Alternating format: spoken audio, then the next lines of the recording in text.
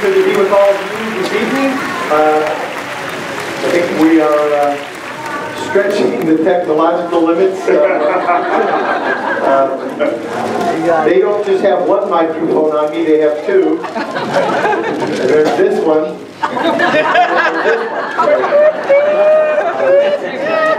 I know that our Father hears everything we say and our every thought, but apparently Pastor Tim wants to hear every breath I take as we proceed. Also, so here's my understanding of this evening.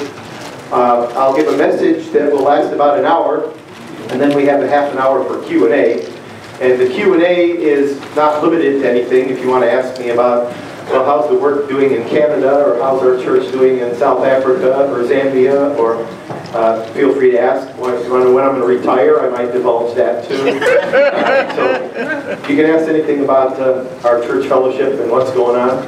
I even know a lot of stuff about some of the other groups, but I won't answer for them. I have just a brief presentation. I want to give Bill Wynn his diploma. Oh. Bill graduated from Grace Community Seminary. He's got his master's degree now. He's always been masterful, but now he has the master's diploma to hang on his wall. So Bill, if you want to come up here for a moment, I will give you a hearty hand clap. More than that, actually. I want my band. No. Not only do I give you this diploma, but Bill's a dear friend.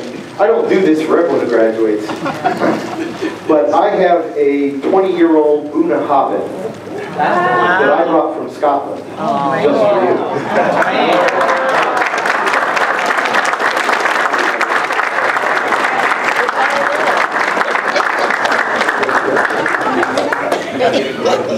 Oh, that's good. My good friend Ivan there. I won't say who Ivan, but there's a Mets fan here tonight. Yes. Mets really, I don't know what the Cubs were thinking. Growing up in Chicago, it's one of the few things well, actually my favorite team are the hockey team, the Blackhawks. And the pastor at the time when I was growing up was a guy named Dean Blackwell, if any of you remember Dean. And he had season tickets, and nobody else liked hockey, so he would take me, because I did. So I got to go to hockey games all the time, and so my team is really the Blackhawks. That's my favorite team from Chicago. But I would go see the White Sox and the Cubs play, and I like both of them. They both haven't done well lately, although the Cubs have this 100-year curse. You know, you've heard the story about the guy with the goat. They wouldn't allow him to bring his goat into the game to watch the game. So he pronounced the curse. The Cubs haven't been in the World Series for 100 years. So it's a true story. Yeah. So true Chicago Cubs fans, they eat roast goat. Trying to break that curse. Well, so when Tim asked me to come, I don't get to the East Coast enough, so I couldn't turn it down. So I had to come, and I wish that I could stay for the whole time, but I can't. I have to leave tomorrow, and I just have things stacked up. But at the end of this, middle of November, I have no more trips for 8 weeks. I get to just be a normal person, go into the office, sleep in my own time zone. Praise God for that. Well, the theme scripture that Tim has for this conference together is 1 John 3:1. And I think you all know that the Apostle John is sometimes called the Apostle of Love, because more than, I think, any other of the authors in the Bible, he spends a lot of time talking about God being love. That's the essence of his nature and his being. And of course in 1 John 3:1 we're told that to see what great love the Father has lavished on us. And I like that word, lavish. He's heaped love upon us. that we should be called the children of God. But as you read through the Bible, you find that there are other verses that talk about judgment and condemnation. And it just begs the question, wow, if we're having love lavished upon us, how does that square with all this judgment and condemnation that's coming? And so I entitled my presentation for this evening, Here Comes the Judge. Reminded me of an old series with on television, Rowan and Martin, and Sammy Davis Jr. used to come dressed like a judge, and Here Comes the Judge. So I want to talk about that, because judgment is, well, it's not one of my favorite words. I don't know, maybe if you're a judge, it might be your favorite word. But for most people, judgment is just not your favorite word. It's a fair weather friend to us. If the judgment that you're going to receive is one that suits you and you're happy with, well, then you like the judgment.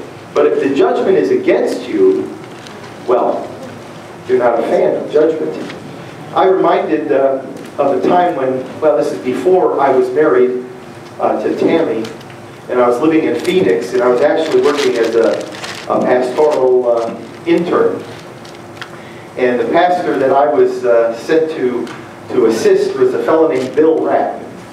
For those old-timers, you might recall Bill, but he never really, he pastored in Phoenix and was up in Canada a bit. He really never made it to the east side of this country. But he was a good old boy, and he liked playing racquetball. And we would play 3 or 4 times a week, and of course, I was 20 years younger than him. And so I beat him. And beat him often and beat him badly. And he'd sometimes play 5, 6, 7 games till, well, he was trying to wear me out so he could finally beat me. But being younger and having more energy, it didn't happen very often. But he kept trying. Well, our routine was in the morning to play some racquetball and shower, get our clothes on, and then go do some pastoral visiting. And this one particular day, we finished playing racquetball, and I happened to be the one to drive that day. Often we went in his car, but this one particular day, I drove. And as we were pulling away from the racquetball courts, we came to a stop sign. I stopped, and I stopped not only because you're supposed to at those, stop signs, but across the street, facing me, coming the other direction, was a police car. So I'm going to make real sure I stopped to a full stop, right? And it was just then that Pastor Bill and I noticed, because this was Phoenix, and in Phoenix, they only have 2 seasons, hot and hotter. And I lived there for 12 years, and during the summer months, oh dear, it'll still be 105 at night. To survive there, you gotta have air conditioning. Anyway, it's not uncommon that people just walk around in wearing less clothing than you would anywhere else. In fact, you see women wearing bikinis to go shopping and take walks. I suppose that's a good thing for some people. This particular day, when Bill and I pulled up to the stop sign, I happened to look over, and here was this young lady wearing a bikini. And she was walking down the street, and of course, there she was, and it didn't have much on. That bikini was tiny. And I saw a policeman looking at her too. And so, obviously, we were sitting there a little bit, longer than the 3 seconds that you need to be at a stop sign, right? And I proceeded to make a right turn there. I got about half a block up the street, and the police car came behind me. And I thought, oh, he must be wanting to chase someone. And I kind of got over, and he got over. And pretty soon he got on his bullhorn and said, pull over. I thought, what in the world could he be pulling me over for? So I rolled down the window, and he wants my license and my registration, and I'm saying, well, I'm trying to engage him. Well, officer, what's going on? He wouldn't talk. And I said, well, obviously writing you a ticket. What are you writing you a ticket for? He said, you didn't come to a complete stop. What? At the stop sign. And I said, oh, well, we're going to court. I got a witness here. Didn't faze him. Anyway, I was perturbed about his judgment. He's writing tickets, and he can't see. I mean, I didn't bring up the girl in the bikini at that moment. I didn't like his judgment, and nobody likes judgment. And I imagine you can think in your mind of judgments that you didn't like either, that maybe have gone against you. And maybe you can think of some that you liked and were for you. But I think we all understand that there are good and bad judgment. And when it comes to this thing that humans do called sin requires judgment. And I think you would all agree, nobody likes sin. If you're on the bad end of the stick when the sin occurs, you don't like it. It's funny to think about human nature. When someone sins against you, you would like them to be, well, taken to the full measure of the law. But of course, when you sin against someone else, your carnal mind, and my carnal mind, thinks, well, cut me some slack here, you know, I'm just human. That's just the way carnality works. But when I think of sin, in God's view of sin, you have to acknowledge that sin is an ugly and detestable thing. I mean, after all, why does God hate sin? Well, because it hurts His beloved creation. And when I think of ugly and detestable things, to try and, make an analogy between sin and something, the thing that leaps into my mind immediately are cockroaches. If you can show the slide there, brother, I have a picture of some cockroaches. Cockroaches are an ugly thing. There we go. You can see all my slides at once. Anyone here have cockroaches as a pet growing up? Not likely. Not likely. Cockroaches, is there anyone here that thinks cockroaches are something you want to have in your house? No, they are detestable. And if a cockroach isn't detestable enough, consider this. You know, there's a special branch of science called entomology, scientists who study insects. Now, well, I don't know, I've never wanted to be that when I grow up, but what they have discovered is that there are over 5,000 species of cockroaches. There isn't just one ugly, detestable cockroach, 5,000 different kinds. And if that isn't bad enough on its own, these entomologists discover 40 new species a year. Is there no end to these cockroaches? And of course, you remember that movie Jurassic Park? And they found some fossilized amber, and they got some dinosaur DNA out of it. You know, they have actually gotten cockroach DNA out of fossilized amber and dated it to 40 million years old.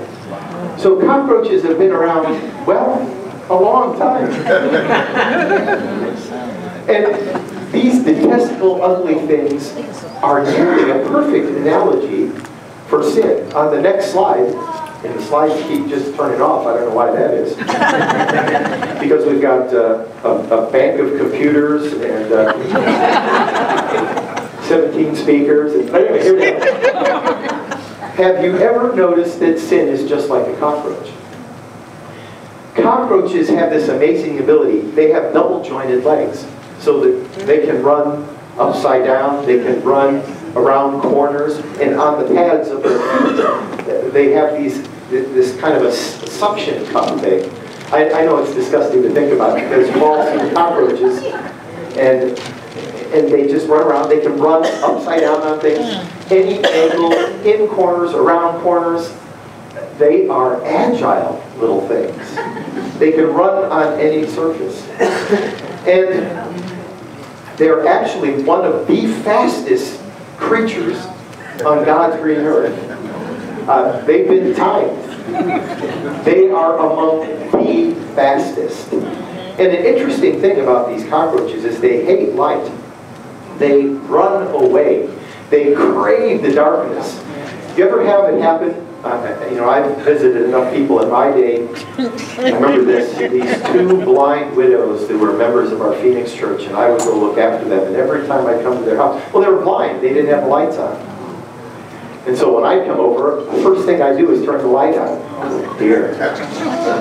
And the roaches were having their own festival of tabernacles. And they would run and scurry, and oh dear me, it was disgusting.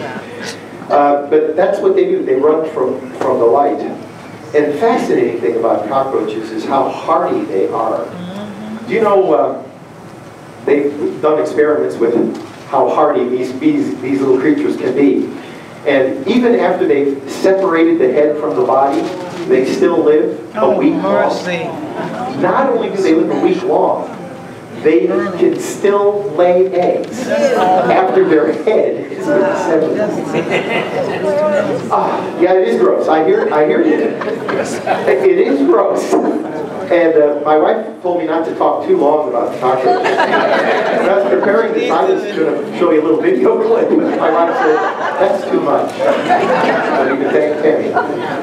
But they have actually sent cockroaches into outer space. Now, you know, when an astronaut goes in outer space, he wears a specially constructed suit, right? You've seen the pictures, you know, to protect them from the extreme heat and cold. And it maintained their temperature. It protect them from the light that could blind them. Well, when they sent the cockroaches in the capsule, they didn't make little astronaut outfits for the cockroaches. They just let the cockroaches be in the vacuum of space. And, you know, they're up there for a couple of weeks. And when they came back, not a cockroach had died. They had lived in the vacuum of space, in the extreme heat and cold, and did just fine. I think you can see the analogy here with sin. Just like roaches thrive in dirt and prosper in garbage, so does sin. Just like roaches invade our lives in our homes through small little cracks and crevices, cracks in our defenses, if you will. That's how sin gets in. Yeah. And after hiding, the roaches come out again when you're not paying attention, just like sin does. And some people deny that they have roaches in their home, yet that is how some people are about sin. They deny that they've had or have sin in their lives. And tragically, little roaches grow up to become bigger roaches. And just like little sins and errant thoughts can take on a life of their own and grow up into be big sins, I think you get the picture. And I think you understand that's why God hates sin. And on the next slide, I want to talk about, for a moment, the fact that God hates sin. There are plenty of verses in the Bible that directly reveal to us God's hatred for sin. And I jotted a few down here for the slide. Jeremiah 44:4, oh, do not do this abominable thing that I hate.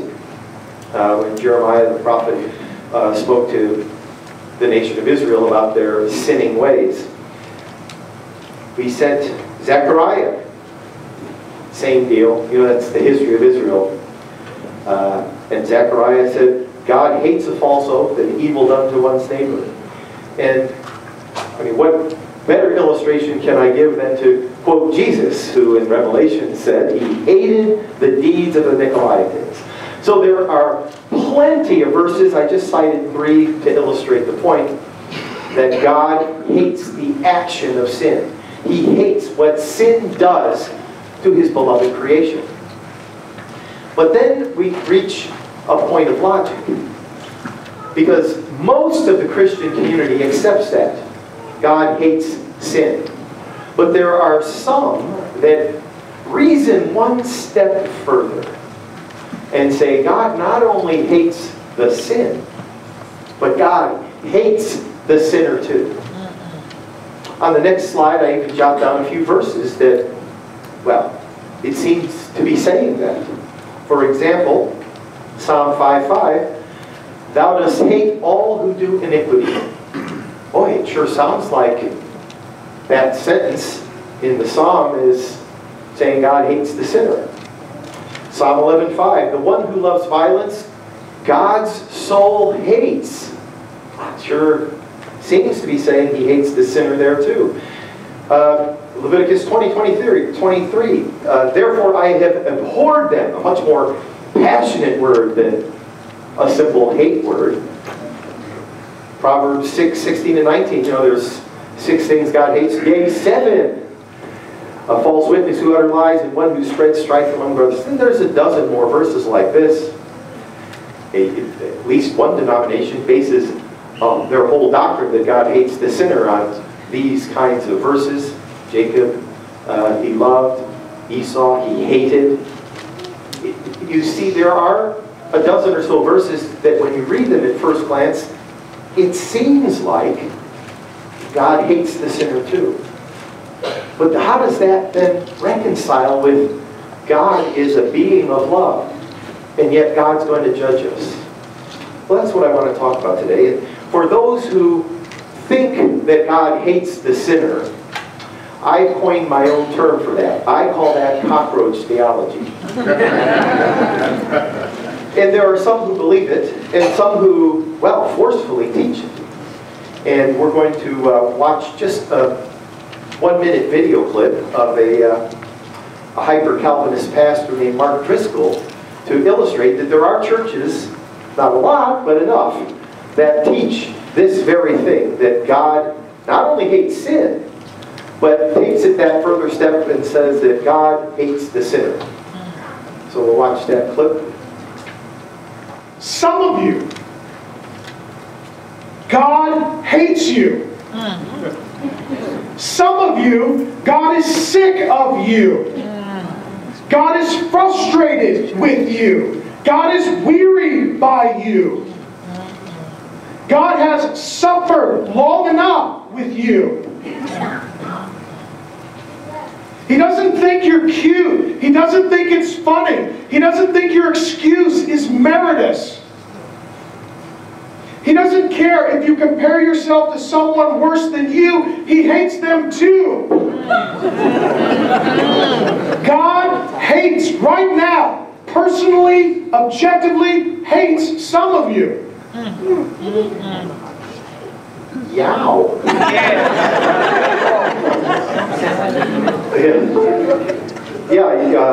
Just as a point of reference, his congregation fired him. He's no longer the pastor there. Their group of elders said, look, we can't take this anymore. But that's a taste of 5-point Calvinism, hyper-Calvinism, as some like to call it. And let me take a moment and point out the fundamental errors that are being made in how Scripture is being read and interpreted to come up with such a conclusion. On the next slide, I list, well, the basic 3 errors that are being committed. First, it's an egregious misreading of Scripture. And I'll explain why it is and show you why it is. Second, it makes the error of atomistic exegesis, and I'll explain what that is and how it's being made as a mistake.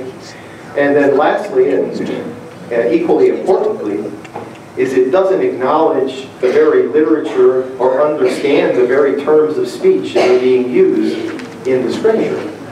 And so those 3 errors combine to yield that kind of interpretation that God hates you objectively.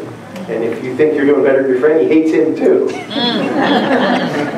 So first let's tackle that, the egregious reading of Scripture.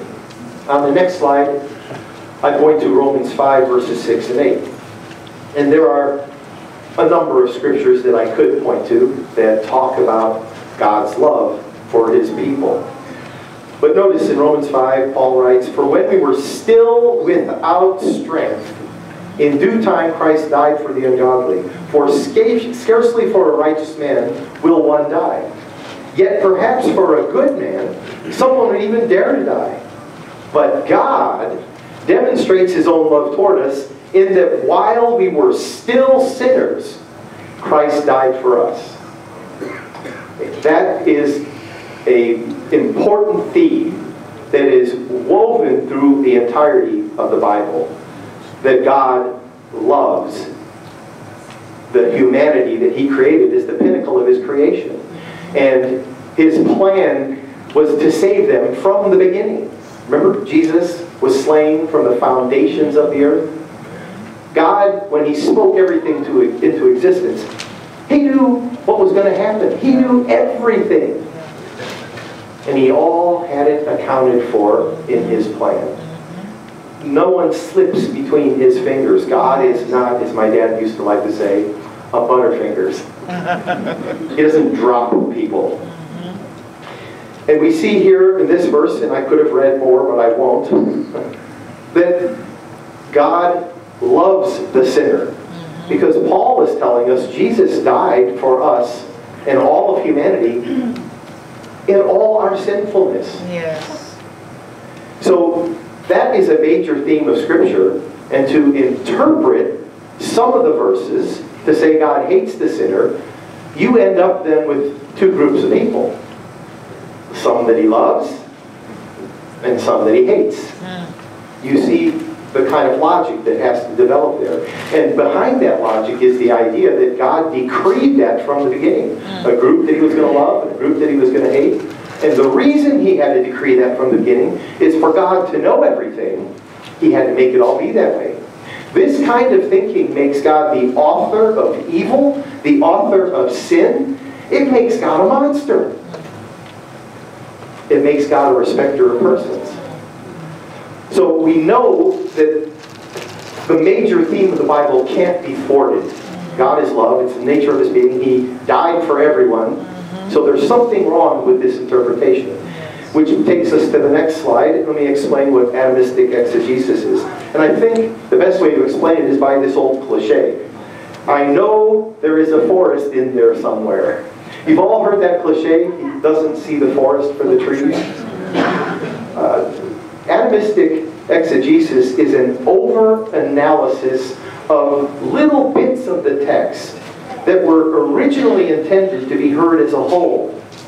And the best way I can illustrate that, perhaps, would be to say, if I were to write a book about my mother, and let's say this is a 100-page book, and in these 100 pages, I write about how pretty my mother was. I actually have a picture of my mom in her bikini when my dad was dating her. I don't know why that came in.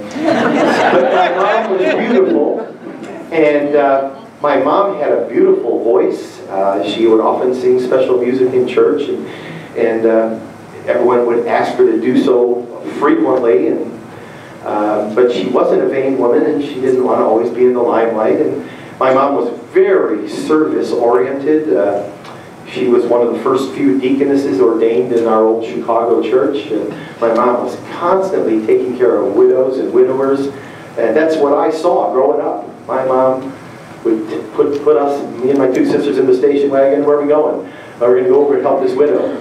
And, you know, I'd say, again? This is cutting into my playtime.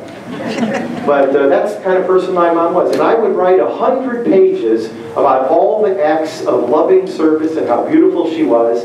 And perhaps there would be one sentence in this book where I would say she was Greek, and in her Greekness, her nose was slightly bigger than perhaps the size of her face needed. Now, if you read that book and you read all those sentences on all those 100 pages, would you conclude I thought my mother was ugly? Probably not. Unless you suffered from atomistic exegesis and you read that one bit and blew it out of proportion. You see the problem with that? That's the second error that is being committed to interpret certain verses to say God hates the sinner too. And the third mistake on the next slide is not recognizing the figures of speech that are used in the Bible. This fellow, he has a funny name, Ethelbert Bullinger, devoted his whole life to chronicling all the figures of speech used in the entirety of the Bible. Man, what an epic work that was. And when I say figures of speech, now I know that this might be difficult for some, but not all. This will take you back to perhaps 5th or 6th grade, when you learn what synonyms and antonyms and similes and hyperbole, metaphor. Any of those terms sound familiar? But briefly, let's recap. It's fun. Synonyms, you know what those are. Antonyms, you know those are opposites. Hyperbole, that's just exaggeration. Herbert Armstrong was a master of hyperbole. He acknowledged it. That was his style. So he stated everything in hyperbolic terms. Why? Because he was an advertising man. He was an advertising genius.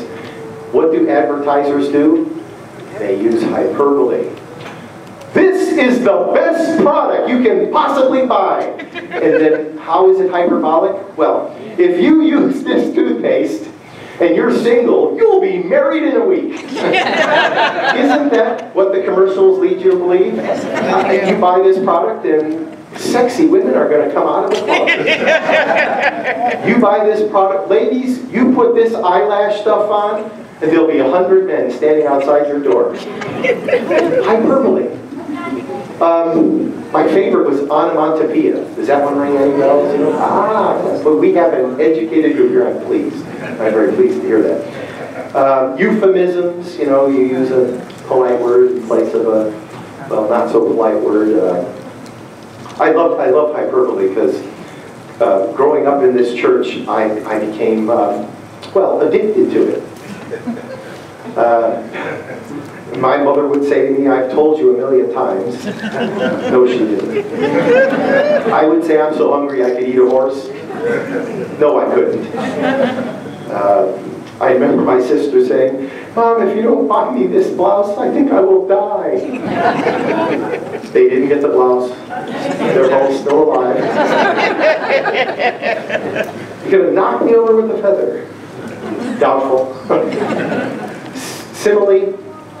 Simile, is where we say, "I'm as happy as a clam." Blind, I don't know that clams are particularly happy. Blind as a bat. Bats have a pretty sophisticated system of sonar going on there, radar. Snug as a bug in a rug. I don't know how snug bugs are in a rug. But then we come to this one here called metonymy.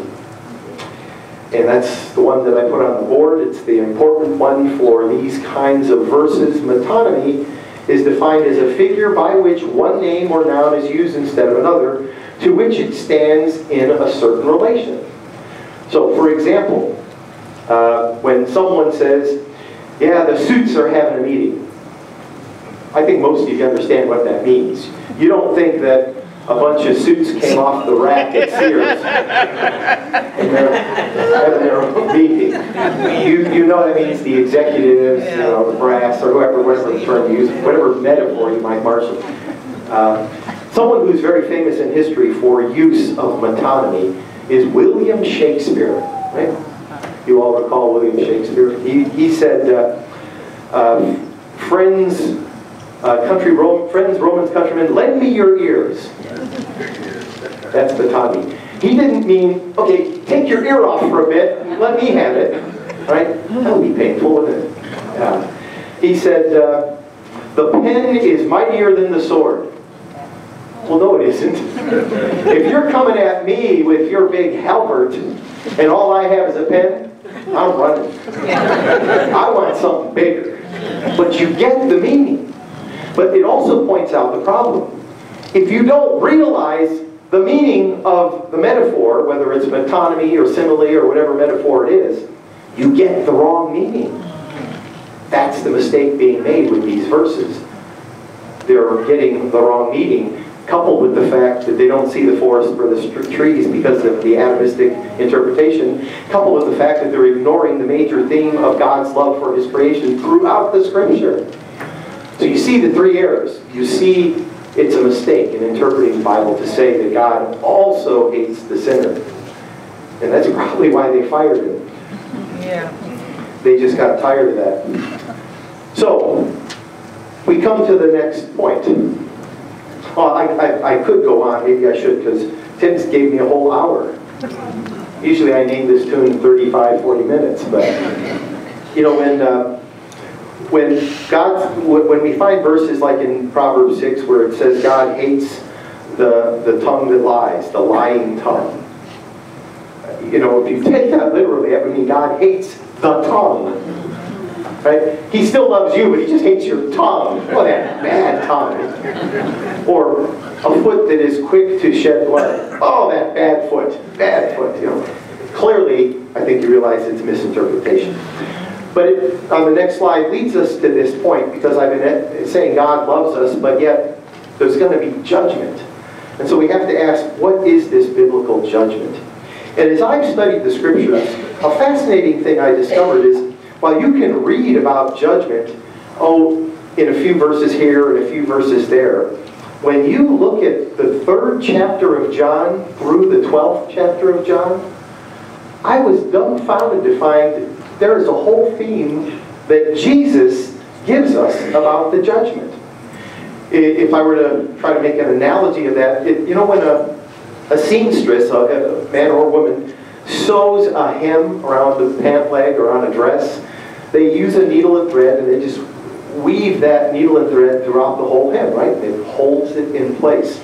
Well, the judgment is like a theme that is woven through John chapter 3 to John chapter 12. And you're going to find some fascinating things that our Lord and Savior and King and Elder Brother tells us in John 3 to John 12. And since we don't have time to read all those chapters, I'm just going to hop, skip, and jump through key things Jesus says in the context. But first, on the next slide, let's look at this word, judgment. And I want you to understand that this word in the Greek is the word krisis. And krisis is translated into English in 3 ways. And I illustrate that by putting these verses on the board. Well, I guess I'm going to read John 3:16-18 first. Because it reiterates what I've been saying. It sort of encapsulates what I've been saying up to this point. For God so loved the world that He gave His one and only Son, that whoever believes in Him shall not perish but have eternal life. God loves the world. He loves everyone He created. And that is, you know, survey after survey tells us the best known Scripture in the world. The entirety of this planet, when asked, you know a Scripture in the Bible? Yeah, which one do you know? For God so loved the world, gave His only begotten Son. Best known Scripture in the world. I've never seen a survey, and if I were to ever do one, this is the one I would do. What is the least known Scripture? And I think it might be verse 17. Because look at what it says. For God did not send His Son into the world to condemn the world. In the Greek word there is krino. It's the same word as krisis, only this is the verb form instead of the noun form. And in verse 18, whoever believes in Him is not condemned, but whoever does not believe stands condemned already, because they have not believed in the name of God's one and only Son. So the person who doesn't believe stands in judgment, stands in condemnation.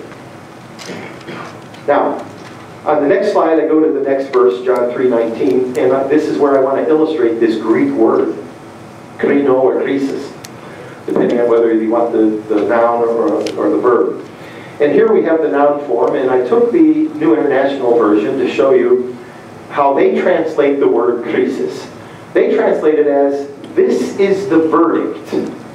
Light has come into the world, but people loved darkness instead of light because their deeds were evil.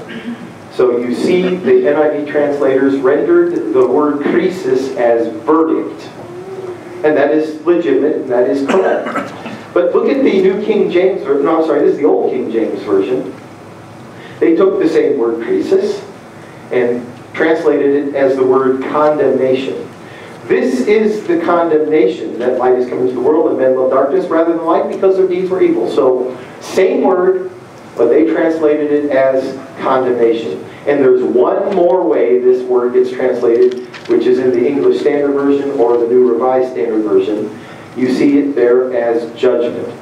So this one Greek word, krisis, can be translated as either verdict, condemnation, or judgment. Legitimate, and you know what? Those are all synonyms. Can be legitimately translated all three ways. And this gives us a clue as to what the judgment is. But let's press on and go to the next verse.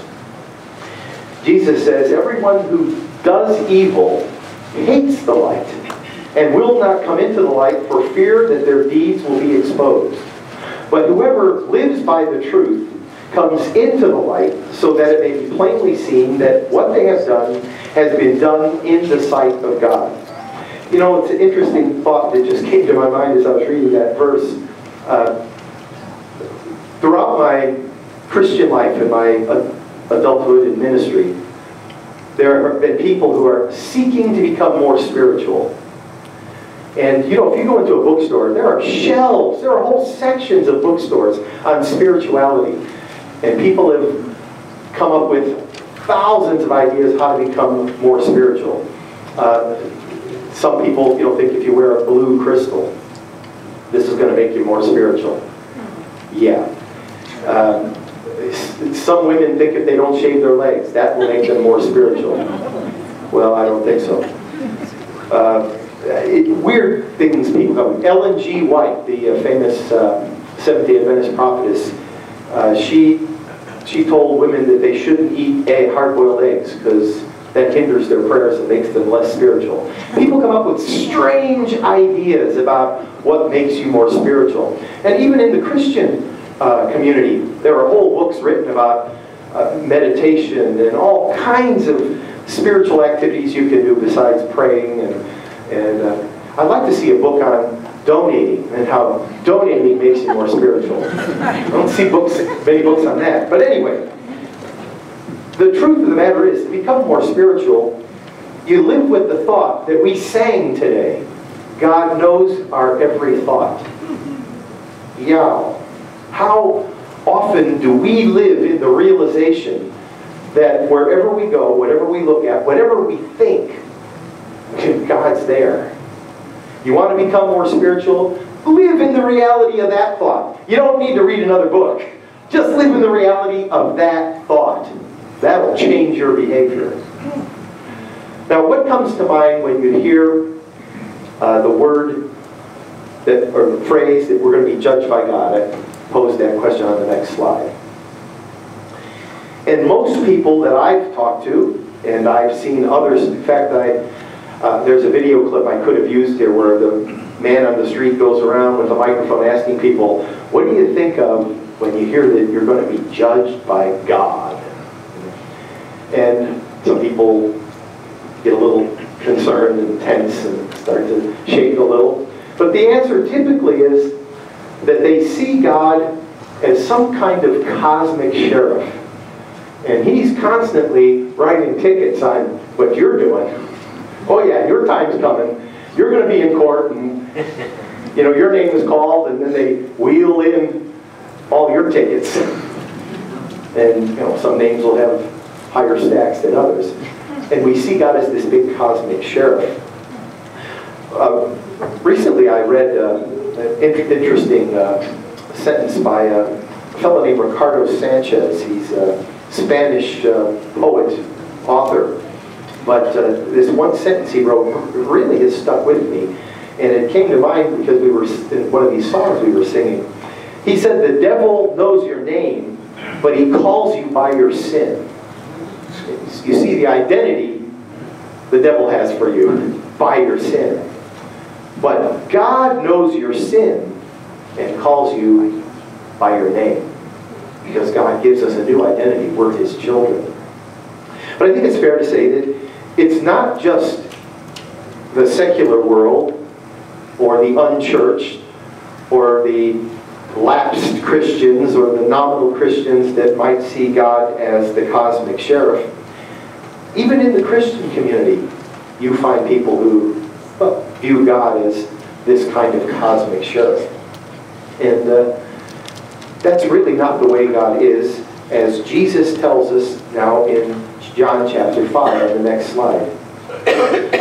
Jesus gave them this answer. And of course you remember the scene. The Pharisees were getting on to Jesus' case because he said, your disciples are breaking the Sabbath here. And Jesus gave them this answer. I tell you the truth, the Son can do nothing by himself. He can only do what he sees the Father doing, because whatever the Father does, the Son does also. For the Father loves the Son and shows him all he does. Yes, to your amazement, he will show him even greater things than these.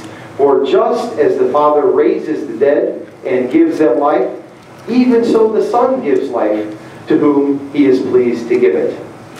So Jesus is being very candid here about his mission and about God's role in our lives. They're not doing opposite things, as the Torrances like to always put it. Jesus isn't doing something behind the back of the Father. Well, neither is the Holy Spirit, and neither is the Father. They're one in purpose. Their plan is not something they have disagreements in board meetings on and have to vote. They're one in agreement. Now, notice what he says in the next verse, verse 22.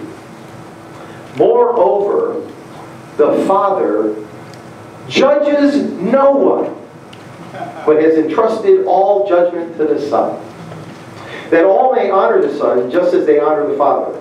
Whoever does not honor the Son does not honor the Father who has sent him. But did you catch what Jesus said? Much of the world, including the Christian community, sees God the Father as this cosmic sheriff. And Jesus says, the Father judges no one. Well, all I can say is when I read that, I thought, good deal. That's a candid declaration of Jesus I'm going to hold on to. That gives me comfort all the way to the marrow of my bones. The Father has given away his intention to judge. He's given it to the Son, a humble transfer of power, if you will, from Father to Son.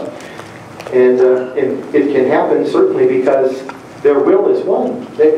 One's not doing something unexpectedly. Whatever the Son does is what the Father wants. So this humble transfer of power is easily seen. Skipping now to John 5, verse 45, Jesus points out an interesting point.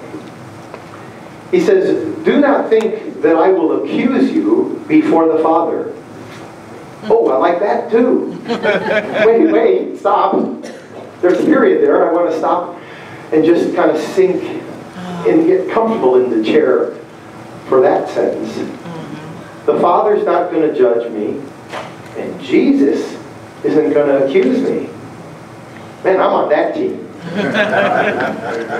Aren't you? Yeah. And he goes on to say, your accuser is Moses, on whom your hopes are set. Yeah. You know, I lived most of my life being a legalist. And I finally woke up one day and said, you know, we keep drawing circles smaller and smaller. Pretty soon I'm going to be the only one in the circle. There's something wrong with this kind of thinking. Now notice, Jesus doesn't stop there. Let me skip ahead just 3 chapters and prepare to have your mind blown. Listen to what Jesus says in John 8:15. You judge by human standards. I pass judgment on no one. Same word in the Greek. That root word, krisis and krino, depending on whether you want the noun or the verb, Here it's the singular verb. Oh, my King, my Savior, my brother. He says he doesn't judge anyone. Wow.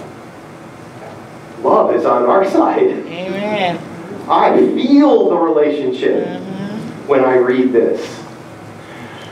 You know, you hear certain theologians, and I agree with them, when they say God is for us, He's not against us, God is with us.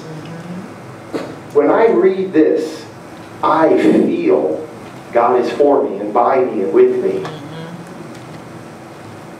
He's not my judge. Now notice, I'll skip to John chapter 12 on the next slide, and won't read too many more verses after that. But notice what Jesus says. Now is the judgment, that's the Greek word again, krisis, of this world. When did Jesus say this? Well, He said this back then. Right? The ruler of this world will be driven out, and I, when I am lifted up from the earth, will draw all people to myself. So, the verse tells us these two important facts. The now moment of judgment, and that when Jesus is crucified and resurrected and ascended, all people will be drawn to Him. And of course, the adversary will be driven out. Now, of course, in the world in which we live, we see that not everyone's a Christian yet. And we see that Satan is still alive and well. And I really like the way Martin Luther put it once. He said, Satan is like a roaring lion on a chain. It's a long chain, but Jesus holds the chain. Amen. And that's the way it is now. But eventually, you know where Satan ends up. And he's not going to be able to roam free, even though he's constrained on the chain at this point in time. So we see that there is this judgment, and this judgment has this now tense to it, this present tense, both then and now. Now notice what he says in verses 47 through 50. As for the person who hears my words but does not keep them, I do not judge him. For I did not come to judge the world, but to save it. There is a judge for the one who rejects me and does not accept my words. That very word which I spoke will condemn him at the last day. So notice Jesus is being quite clear here. He says he's not going to judge, but there is a word that he spoke that's going to be the judge. For I did not speak of my own accord. He reiterates that. But the Father who sent me commanded me what to say and how to say it. I know that His commands leads to eternal life. So whatever I say is just what the Father has told me to say. Reiterating that they're one in mind, in purpose, in will. Jesus is not this cool guy and the Father is this stern old guy. No, they're one. Jesus only says what the Father told him to say. Now, let's recap real quickly, go through a few bullets here on the next slide, because I feel like I'm doing one of those late night TV commercials. Ron Popeil made them famous. If you buy this now, we'll give you 2 for the same price. And if you call in the next 10 minutes, we'll add this bonus. I feel this is the technique I'm about to use. As I share what we just read. And I'm trying to be as abundantly clear as I possibly can. The Father will not judge you. And we read that in John 5:22. Okay, the next bullet. The Son will not judge you, which we read in John 5, John 8, and John 12. The next bullet, of course, begs the question, so how and what judges you? And The answer, the next slide, biblically speaking, that word that Jesus spoke is life. Eternal life. And you know, when you hear or read Karl Barth or the Torrance brothers or any number of theologians, and they use this term, Jesus, we say yes to God's yes, or no to God's yes. But some people, when confronted with who Jesus is, I don't understand how they can, but they say no. Right? But even though they say no to God's yes, I want to give you eternal life, they say no, God doesn't change His answer. God still wants to give them eternal life. And C.S. Lewis explains it very nicely in his book, The Great Divorce. I don't know how many of you have ever read that. If you haven't, man, it's good. And people who reject God's forgiveness, reject a relationship with God, and reject His love, they experience God's love as unfair and as pain. I don't know what kind of sinning those people have to do to get so twisted that they feel God's love as pain. And I don't know how many people, so don't ask me that question, I don't know how many people are going to, for eternity, reject God's forgiveness and God's love and reject a relationship with Him. I don't know. It seems that there will be a number, a small number, I reckon. I mean, I wonder, you've heard of the angry atheist. One of them was a guy named Christopher Hitchens. You know, he died earlier in the year. And I wonder, well, now, I mean, he's been saying no his whole life to God. What's he saying now? I don't know. I'd like to believe he's saying, I was wrong. Yes. I'd like to believe that, but I don't know. But the truth of the matter is, God isn't going to let anyone spoil the cosmic party. God doesn't send anyone to hell. As C.S. Lewis so cogently put it in that book, the door to hell is locked from the inside.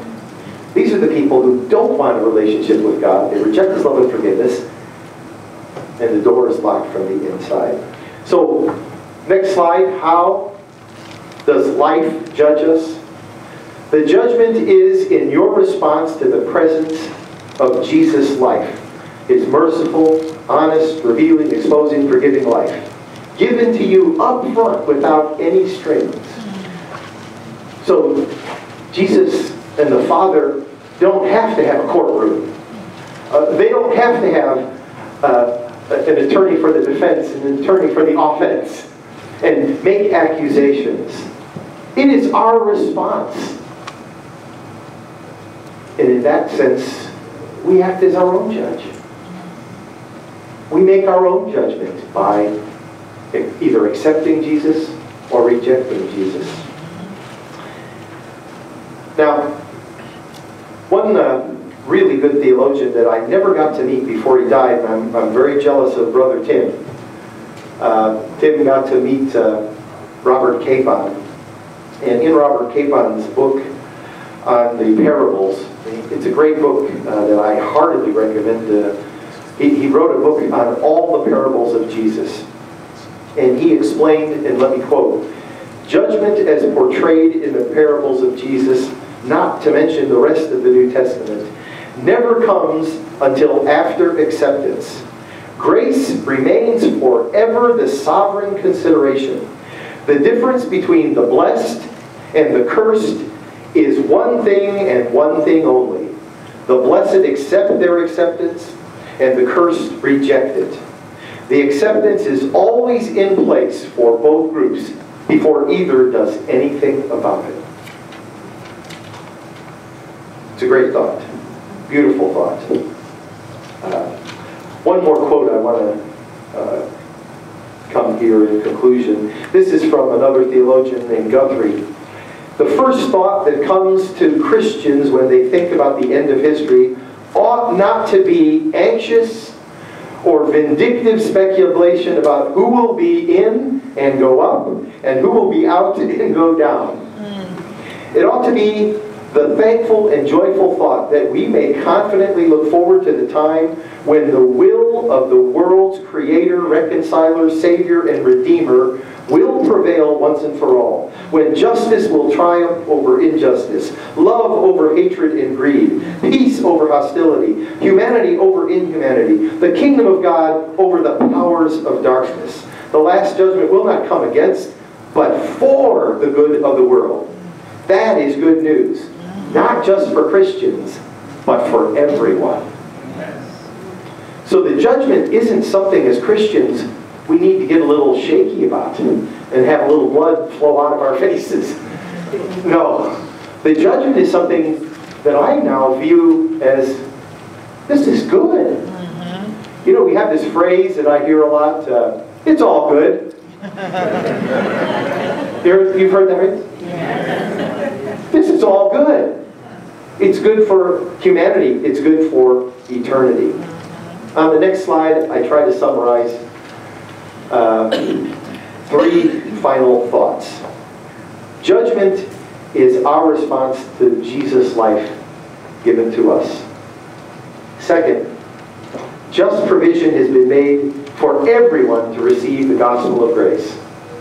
You know, there's nobody in some cave in Borneo that we have to worry about. He never heard the name of Jesus. Everyone has fair and just provision made for them. And third, there will be some who refuse it and alienate themselves from God's kingdom. It seems to be what the Bible indicates, but nobody knows the number. And I believe the Bible is deliberately vague on giving a number and just indicating the possibility, because I like to believe God wins in the end. I'm a hopeful universalist. Yes. I'm hopeful that people like Adolf Hitler can see the tragedy of his ways. I'm hopeful that any mass murderer or any evildoer can have a change of heart and be forgiven. And I feel that way because I know I've been forgiven. Don't you want everyone to feel that forgiveness? Yes. I certainly do. And I think you do too. So, to conclude my little story I began with up front so I don't leave you hanging, I did go to court with the traffic ticket. And I had Pastor Bill with me because, I mean, he was my material witness. And we showed up at the court, and man, that courtroom was full. There were a lot of people who got tickets that were being dealt with that day. And I wasn't the first one to be called. There were probably 10 or 11 that had their case heard before me. And I think that was a good thing, because that was my first time to ever go to court over a traffic ticket. And I saw some people try to sweet talk the judge, and that didn't work. And I saw the way some people tried to present their case, and I thought, yeah, that's not working for you. So then it became my turn. And they called my name and asked, what do you plead? And I said, I am innocent, sir. Had to get just the right amount of righteous indignation in my tone. And the judge said, so what's your evidence? I said, well, sir, 2 things. First, I have a witness in the car with me who will verify that we were sitting at the stop sign for, well, at least 30 full seconds. And the reason being, which is my second point of logic, that there was a beautiful woman walking by in a bikini. I gauged her to be in her early 20s. And I think you could ask the officer, because I saw him looking at her too. And the judge said, case dismissed.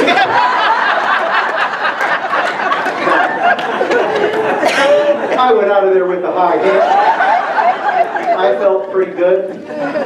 But it got me to thinking because, you know, Satan's the accuser of the brethren. Remember, we just read Jesus is not the accuser. Yes. And Jesus pronounces us righteous. Yes. We wear His righteous robes. And we don't add one stitch of righteousness to that robe. No. But when I'm wearing His robe, when I'm living in Him, there is no condemnation. Amen. Amen. Amen.